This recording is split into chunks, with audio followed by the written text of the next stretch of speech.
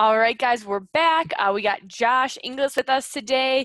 So he is going to kind of just tell us a little bit about himself to get started, and then a little bit about his business, kind of what he's doing, best practices, stuff like that. So thanks again, Josh, and just kind of tell us a little bit about your background. Yeah, thanks again for having me. Big honor. Excited to be on the call. Awesome. A little bit about myself. I am a real estate broker. I'm with EXP Realty. And so, I do the traditional buy, sell, working with homeowners, working with investors. I'm also an investor as well. We flipped over, me and my brother, we've flipped over 100 houses.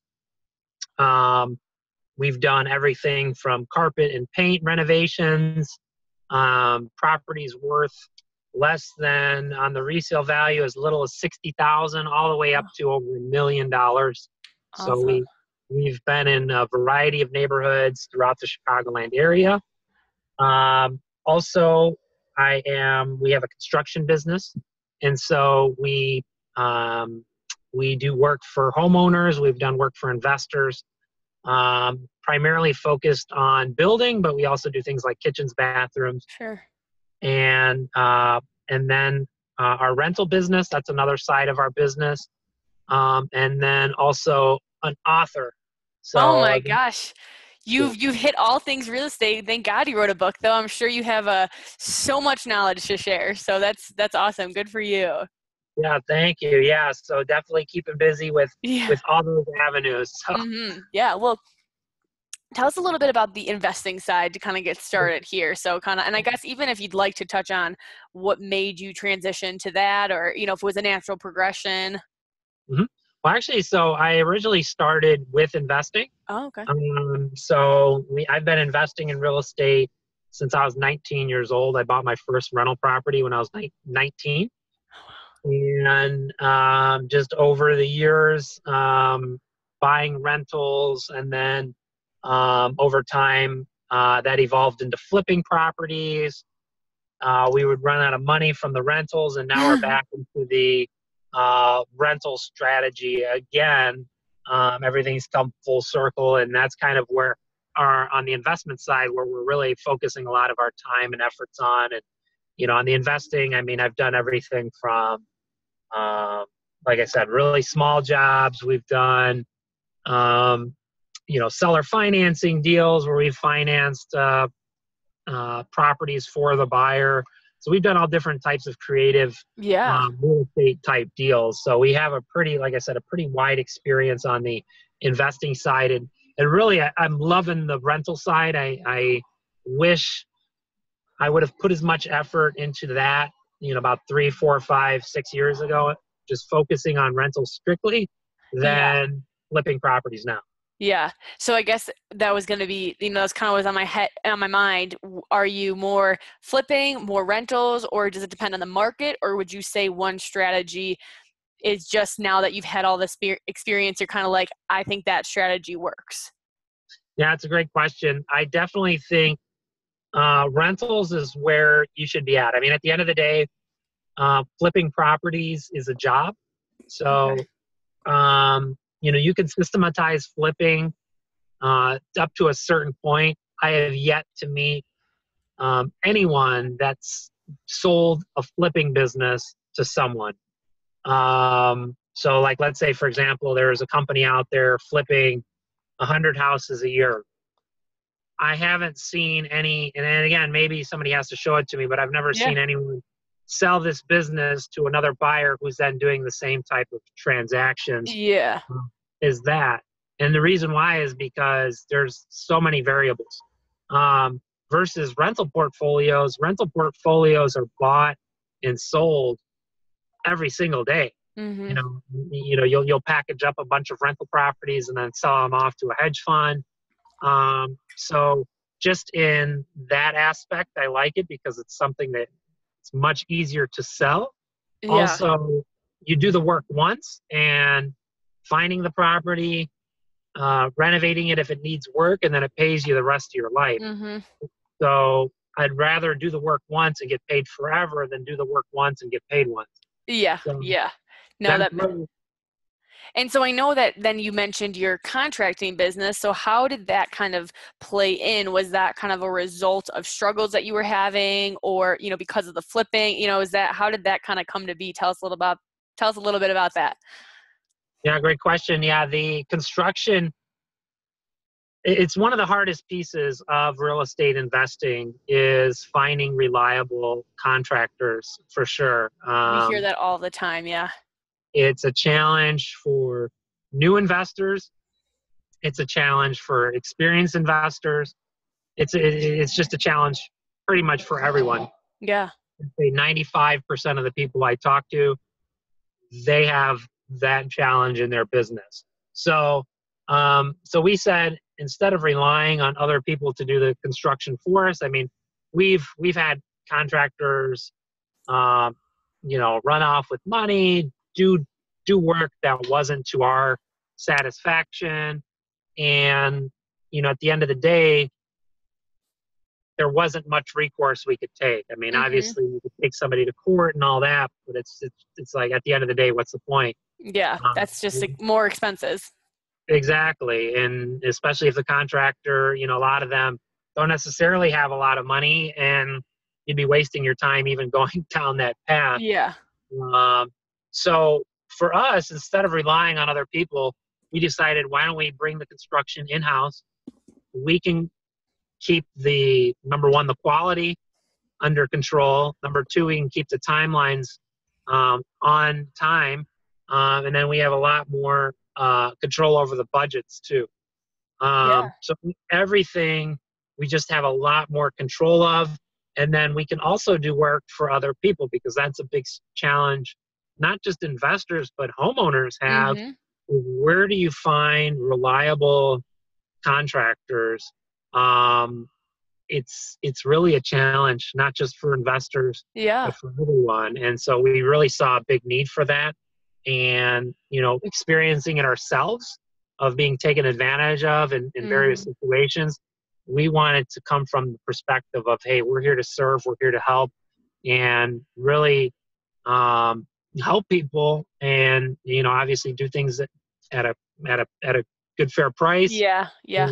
where we give them a really good quality project that's not going to be strung out for you know Months on end. yeah, exactly. It's just super important. So Yeah. and we really found that there's just a huge need for what we were doing. So that's Yeah. why we started the And are you construction. guys primarily in the Chicagoland area? Yes. Okay. So our construction company is in Chicago and the suburbs. Okay. So, And you guys do, I'm assuming, like larger scale projects that mhm. need to be done for Yeah, like we can any kind of, do. just like you're saying, like your homeowner, or, like a new construction for an investor. Yeah, absolutely. So we can do brand new construction. We can build. We could do a brand new house, or we could just do like a kitchen or a bathroom. So, Yeah. there's a wide gambit of construction services that we offer. And obviously, now, flipping, all these houses, and, not that we've seen it all, of course, we haven't Yeah. seen everything, but we've seen a lot. I'm sure.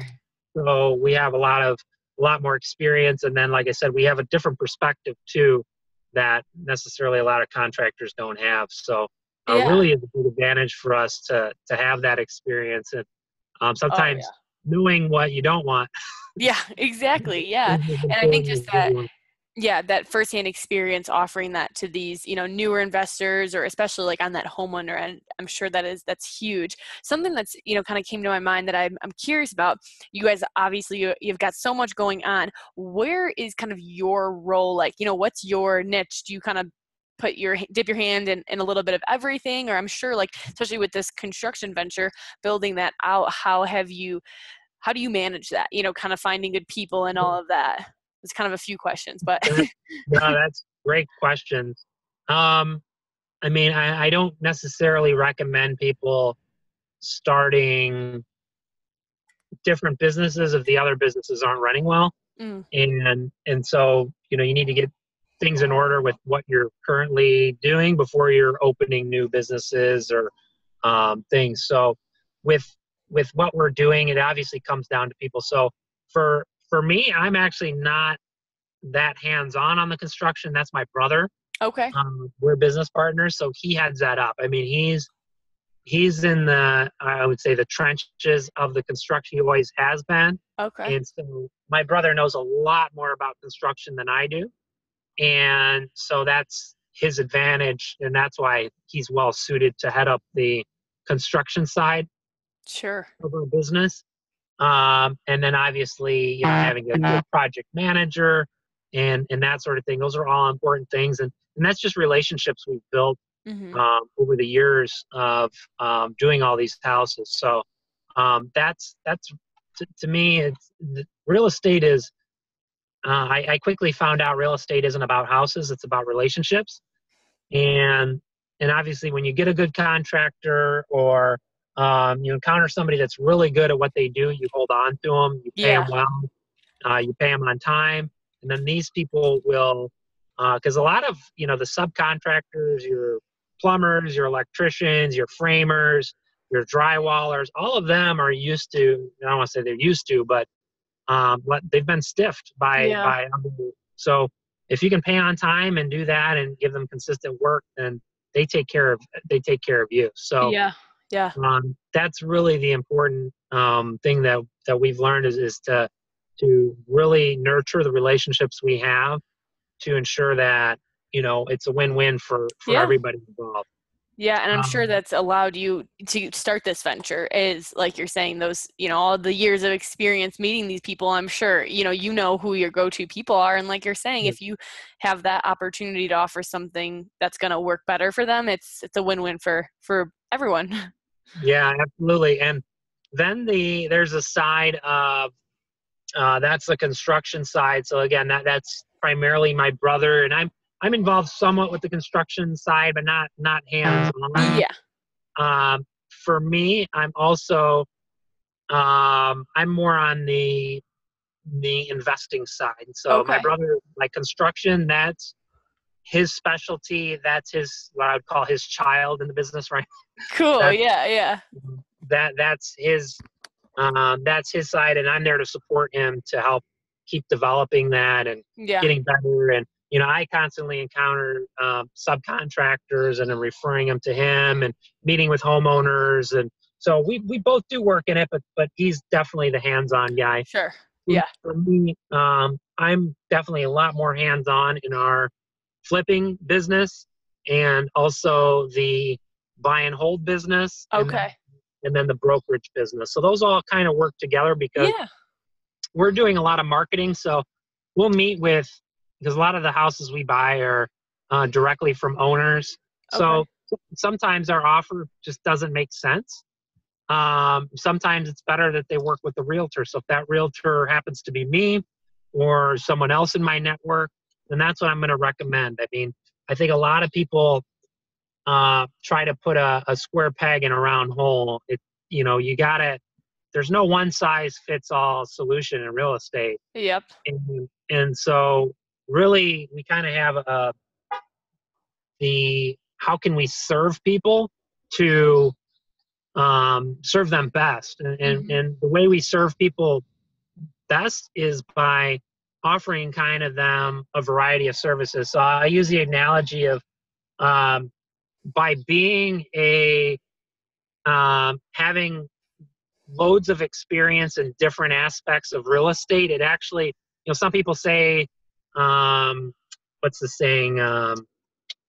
Something master of none. They say jack of all trades, master of none. Yeah. Yeah. So I would argue against that because we kind of have a lot of experience, which makes us a specialist. Because if they're dealing with let's say another real estate professional, they don't have that wide variety of experience. So they're trying to put the square peg into a round hole. It just doesn't work. Yeah. And so with what we're able to do is offer people like, hey, you're in this scenario.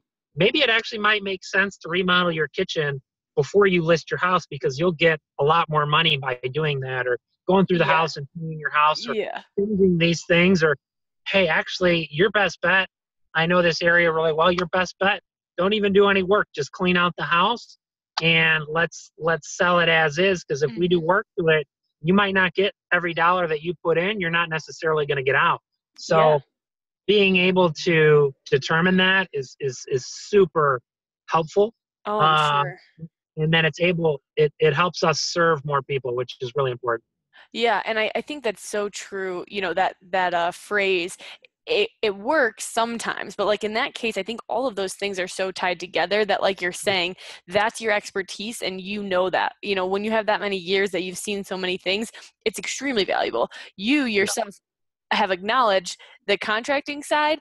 That's a whole different thing for you. So for you to be, if absolutely. you were going to be spending your hands-on time doing that, yes, like that would be that, that, okay, you can't do it all, but Yeah, there's correct. times when it's going to go hand in hand. And I think that you've identified that. And I think that's what people value 100%. Yep. Awesome. So let's transition a little bit.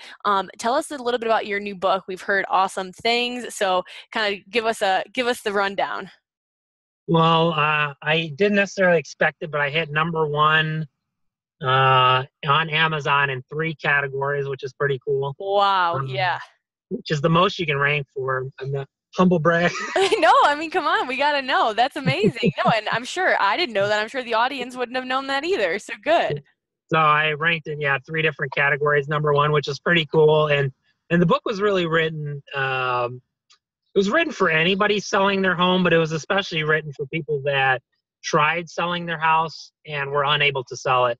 Okay. There's a statistic that many realtors and real estate agents don't necessarily want published. And through my research, I found that over half of the homes in many markets. Now, this isn't true in every zip code, every market in the Okay. United States, but many of the markets over half of the markets in my marketplace here in Chicago. What I found through the research for my book was that over half of the houses that get listed never sell Wow. or fail to sell. I should Yeah, say sure. they might relist it at some point and then it eventually sells, but you think like, okay, I'm going to list my house. It's eventually going to sell. Well, you actually have a better chance of it not selling than you do of it selling. So Wow. I found that, this is a statistic that a lot of the national organizations don't want people to Yeah, know that's not because, being published. I mean, that would diminish obviously the real estate agents. So I kind of looked into, what's the reason why homes don't sell, and it really came down to marketing. A lot of homes just aren't marketed correctly. Hmm. They're not priced correctly. There's so many things that and I don't blame real estate agents, but there's so many things real estate agents should be doing that they don't even know that they're not doing. Okay. That's why I got my license. And again, I've encountered so many situations. I'll give you an example. I met with a lady. She met with 2 real estate agents. Both real estate agents could not help her in her situation. And we were sitting at her kitchen table, and she told us she almost took this bottle of pills that was sitting on the table pretty much to end Oh, her life yeah. because she felt like she didn't have any options. Oh, She met no. she met with 2 realtors. The realtors told her, "Hey, you need to do this, this, this, and this. Otherwise, we can't help." Well, she was essentially living there at the house by herself. She was having financial difficulties. There was absolutely no way she could do what these realtors were trying to have her do. Hmm. Um, so again, just finding out what people's needs are and being able to serve them. And obviously, she worked with us. We Yeah.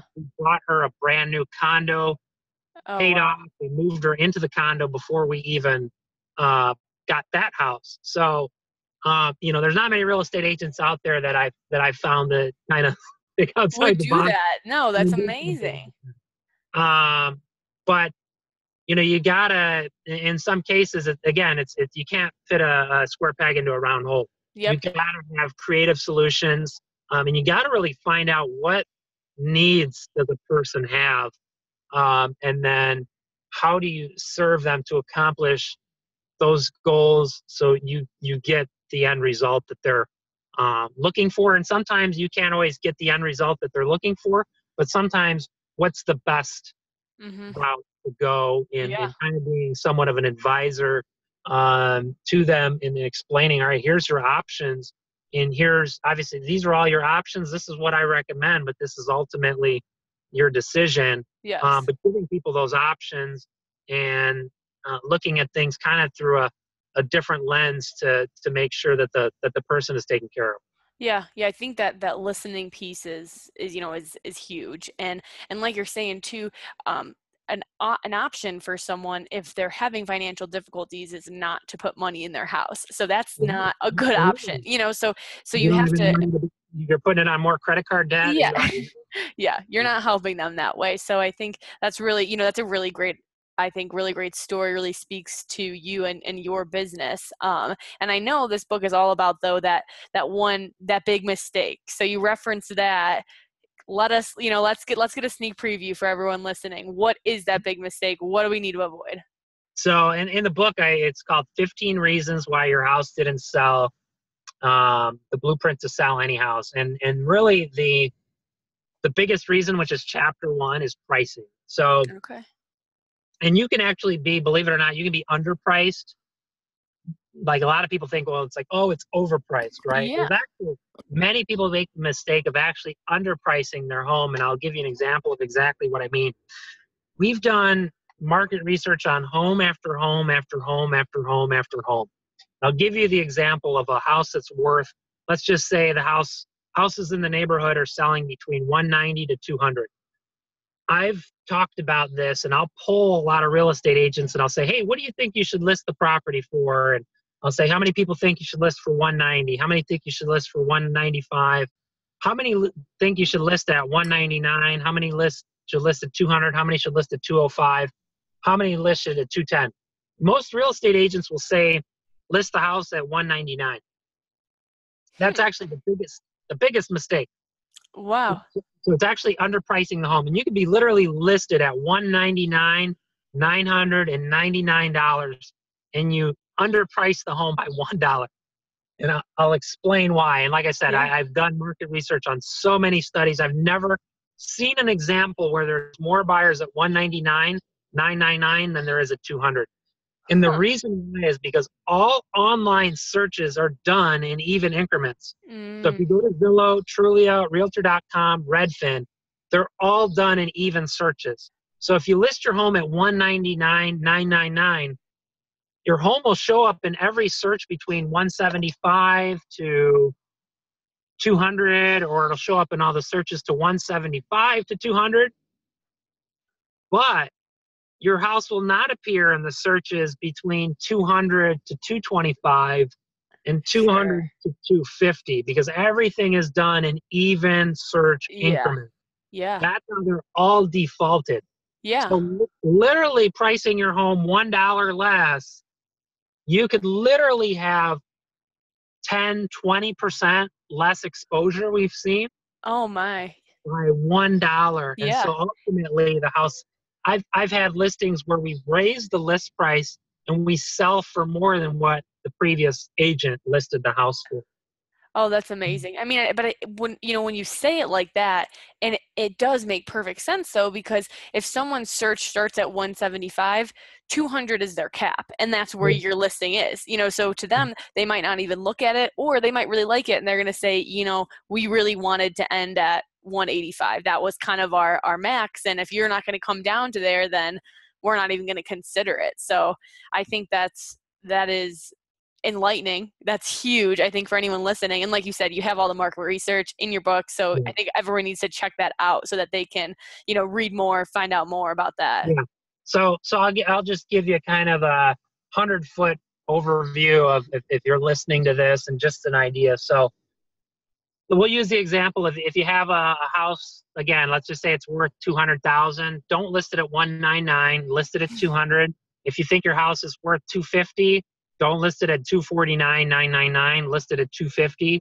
If you think your house is worth $1 million, don't list it at $999,999. List it at 1 million, even numbers, because that's how all the searches are done.